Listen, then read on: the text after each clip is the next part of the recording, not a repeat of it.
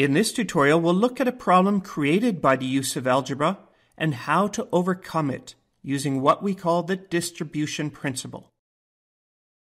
Example 1. Terry purchases 8 books.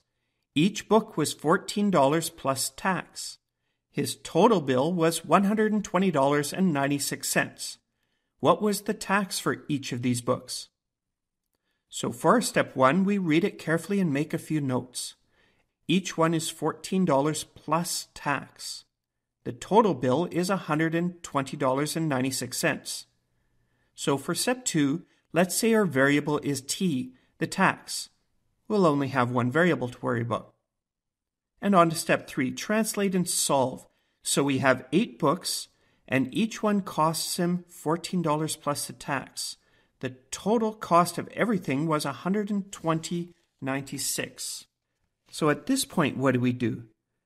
Now we normally think of BEDMAS at this point, and we want to clear up the brackets.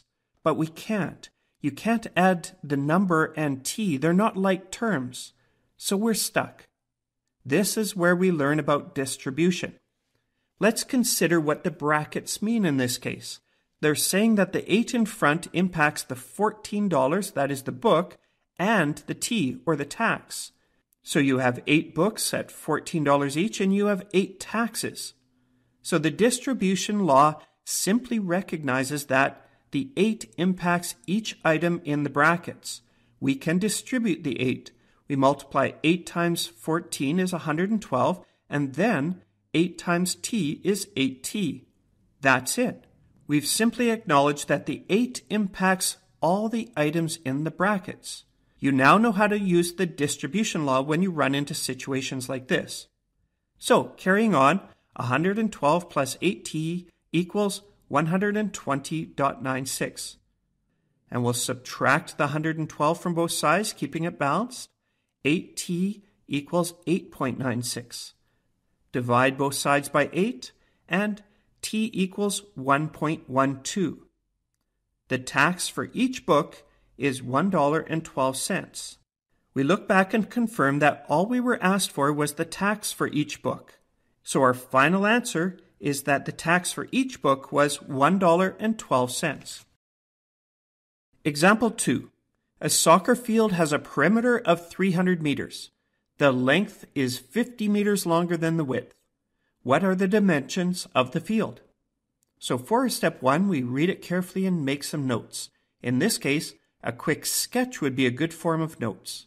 Our field, and the length is longer than the width by 50 meters. And we're also told that the perimeter is 300 meters. So this will help. On to step 2. What would our variables be? If we say that w equals the width of the field, then our length would be 50 meters more than that.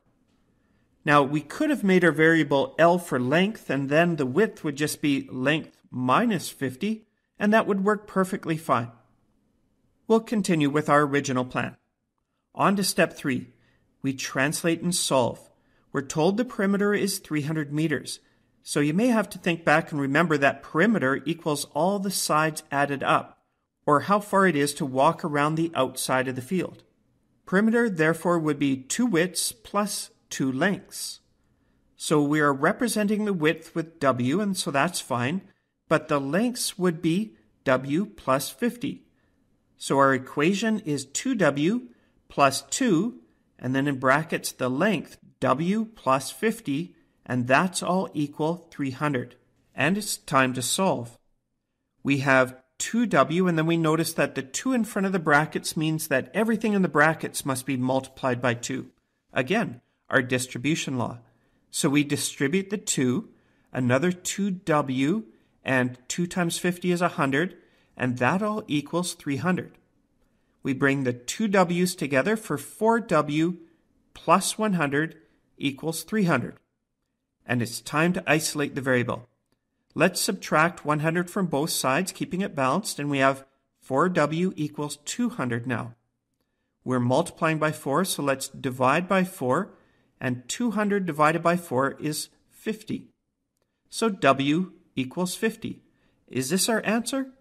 Well, step 4. Let's go back to the original equation. We're asked for the dimensions of the field. and when we're asked for dimensions, we need to provide both the length and the width. We documented that W equals the width of the field, so we know that width is 50. And to fully answer the question, we need to say that the length was W plus 50, or 50 plus 50 equals 100 meters. So the dimensions are 50 meters by 100 meters. And we're done. In this tutorial, we continued using our strategy for solving word problems. 1. Read the question carefully and summarize. 2. Note the variable or variables. 3. Translate and solve. And 4. Ensure you've answered the question. In this tutorial, we also found an interesting situation that algebra creates. That is, a number in front of brackets with multiple terms in the bracket. We couldn't bring the terms together since they aren't like terms, so we needed a way to deal with this. We recognized that the number in front of the brackets indicates that everything in the brackets is affected by that number. Thus, we distribute that number by multiplying it by each item in the brackets.